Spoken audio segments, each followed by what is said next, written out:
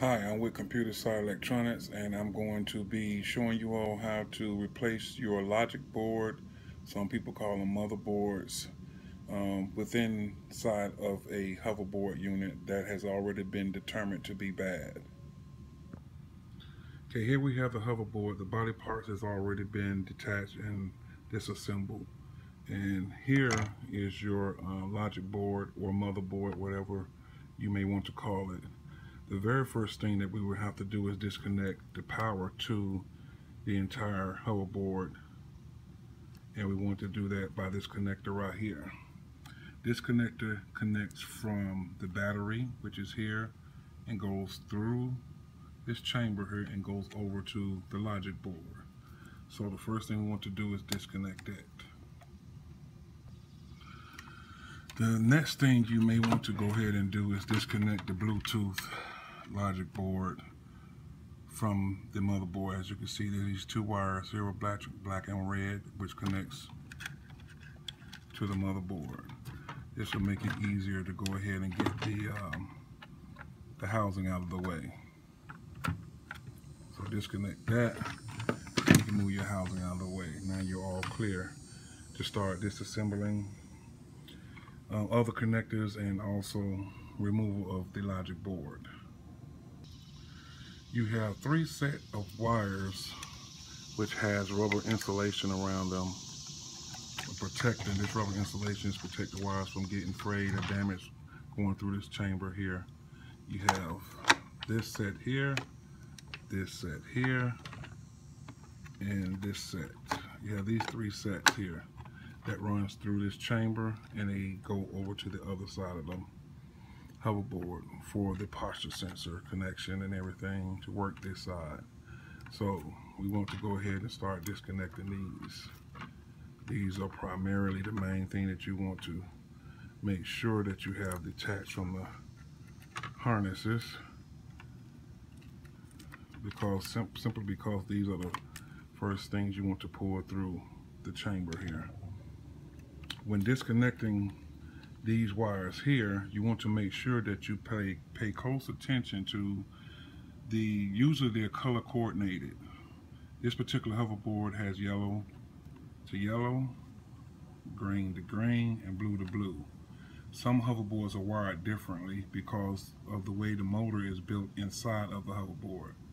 So make sure you pay close attention to how these colors are coordinated. These wires goes to the motor on this wheel, the left side. You also have the same thing over here, which are shorter, and they connect to the motherboard.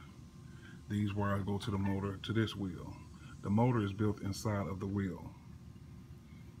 So pay close attention to how these wires are color coordinated and connected.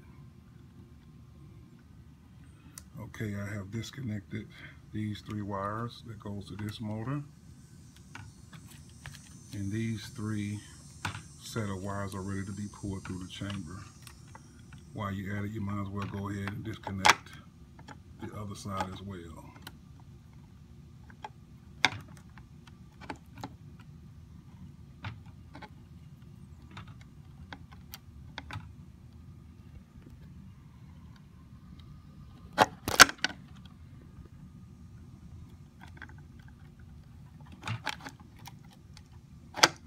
Okay, now that those are detached, you can put them over to the side.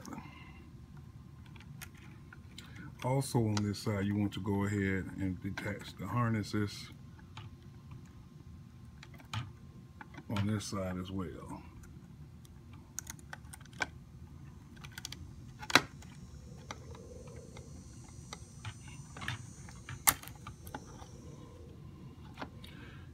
Just like on the other side, you got 3 connections to disconnect. You have 3 connections to disconnect on this side as well.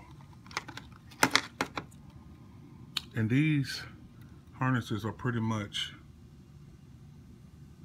numbered by pin, so when you're putting it back together, it'll be kind of simple to figure out where they go, because they all fit where they're supposed to go. There's no particular way you can actually reconnect the harnesses wrong.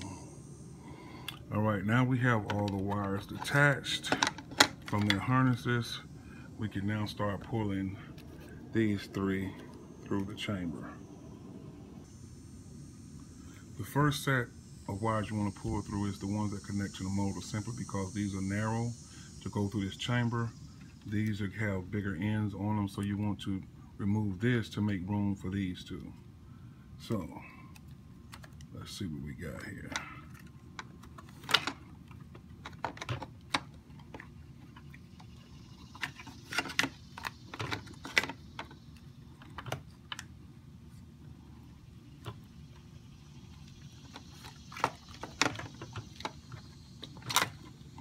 Okay, now we can start pulling the other ones through.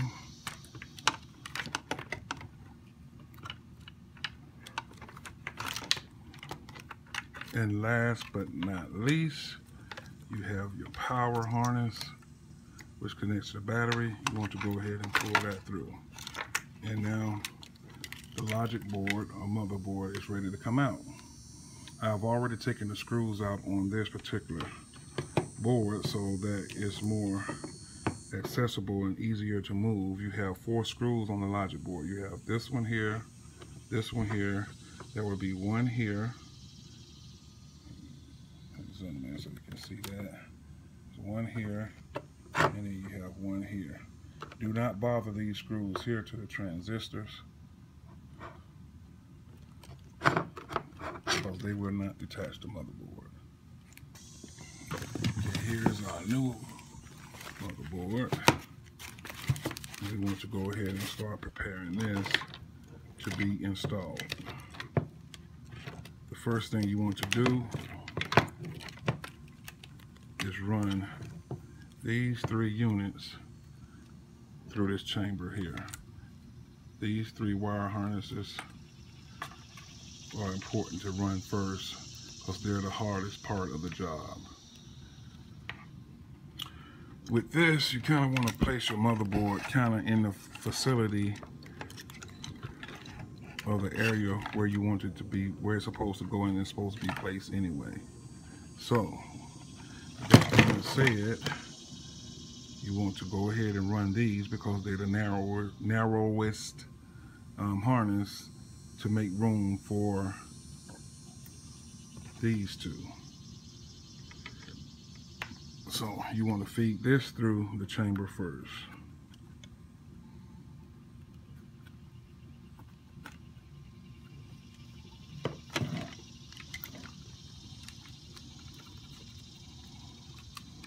There you have those. Now we can start feeding the other wire harnesses through the chamber.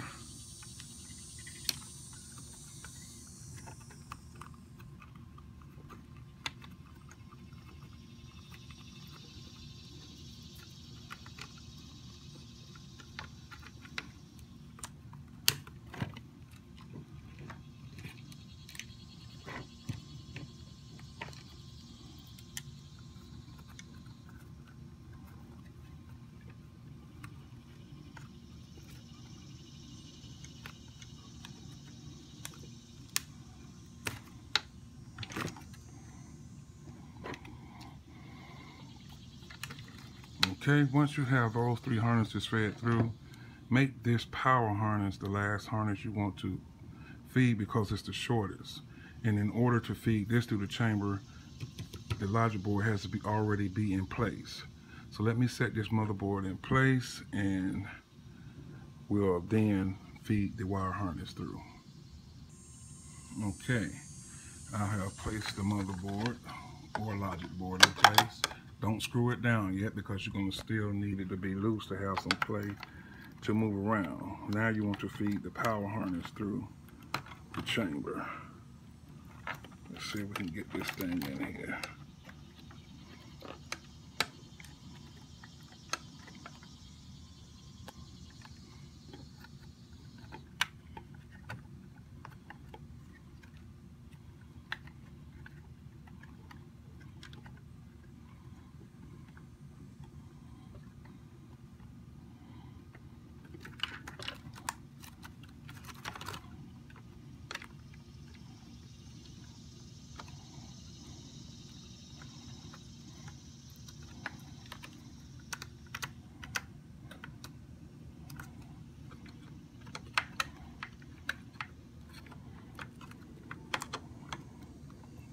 now we have the power harness and all the other 3 harnesses fed through.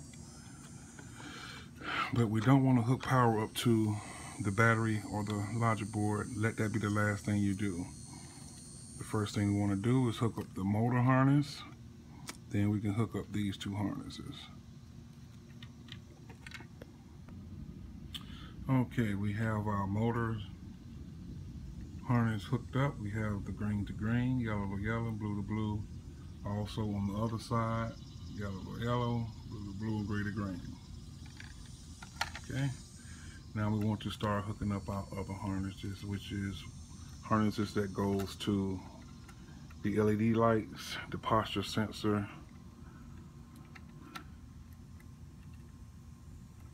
and let's see here.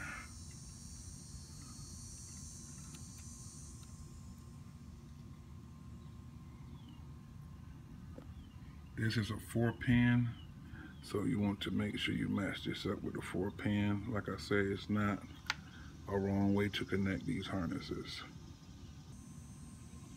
Okay, now we have our 5-pin harness connected, 4-pin harness connected on this side, which is the side of the battery. We also have our 4-pin connected and our 5-pin connected on this side.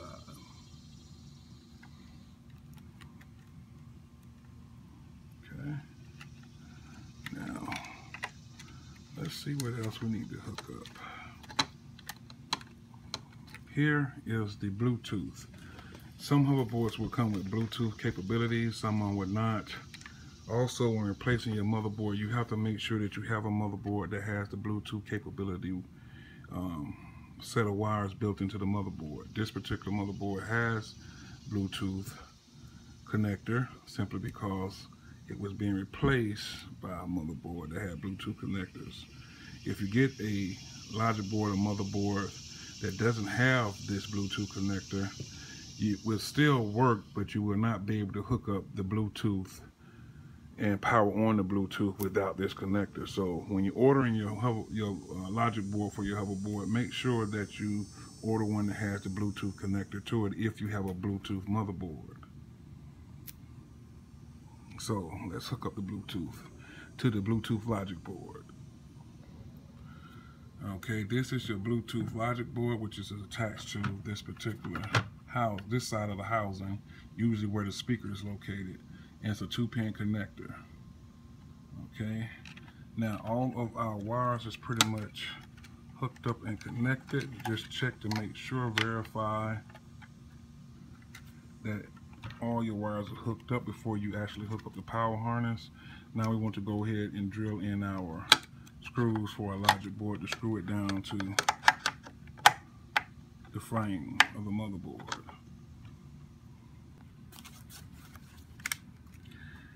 Okay, we have the screws in place. Let's drill these screws down.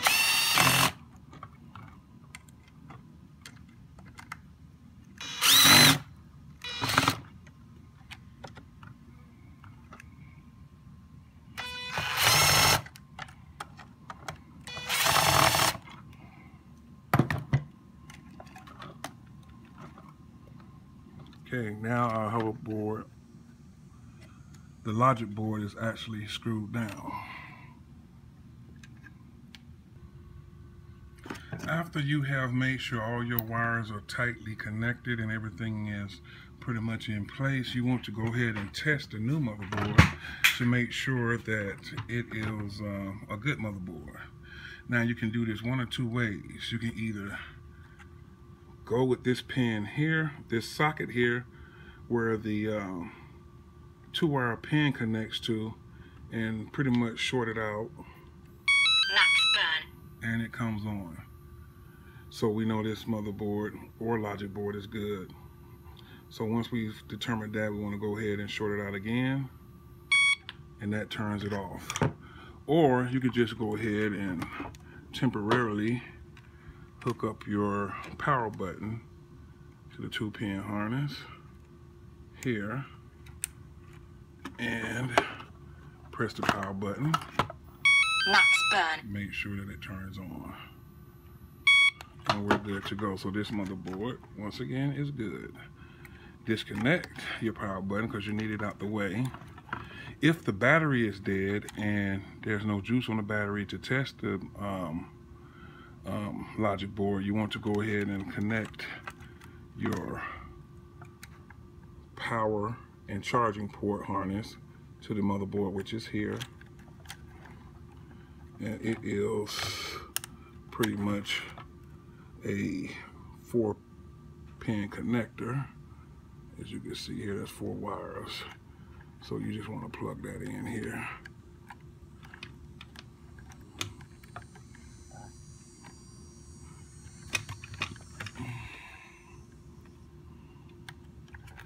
Once you have that plugged in, hook up your charger to it, charge the battery, and you can test the logic board or motherboard to make sure that it's good that way as well.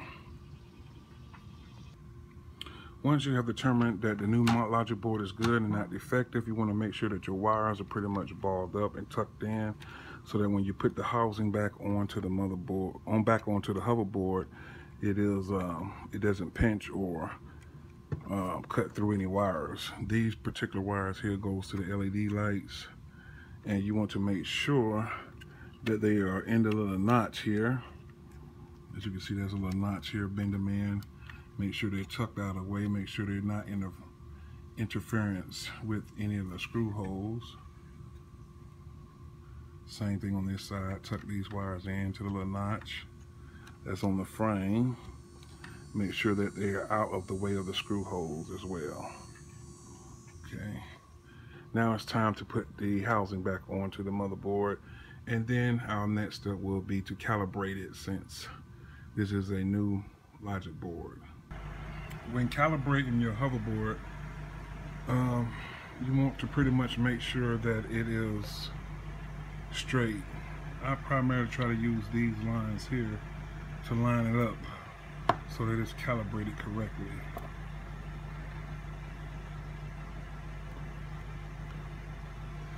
Okay, once you have determined that it is straight, you want to go through and press the power button in, and you want to hold it. Max burn. Don't let go of the power button. It's going to beep one time, and then the lights are going to flash one time, and then the lights are going to continuously flash. At this point, you can let go of the power button, and it's in calibration mode. It is pretty much lined up and set. Once you have determined that it is parallel and straight, you want to go ahead, press the power button to turn it off, and then you can turn it back on. Max burn. And your hoverboard is calibrated. As you can see, I've put the housing back together. I've calibrated it. Now it's time to test it out and make sure that it's ready to go. Okay, now we're going to test it out. So far, everything is working like it's supposed to.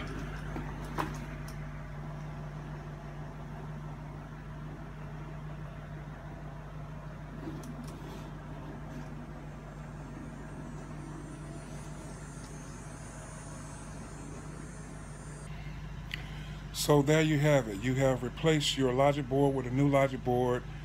Make sure all the wires out the way, put the housing back together, and calibrated it. Thank you for watching my video.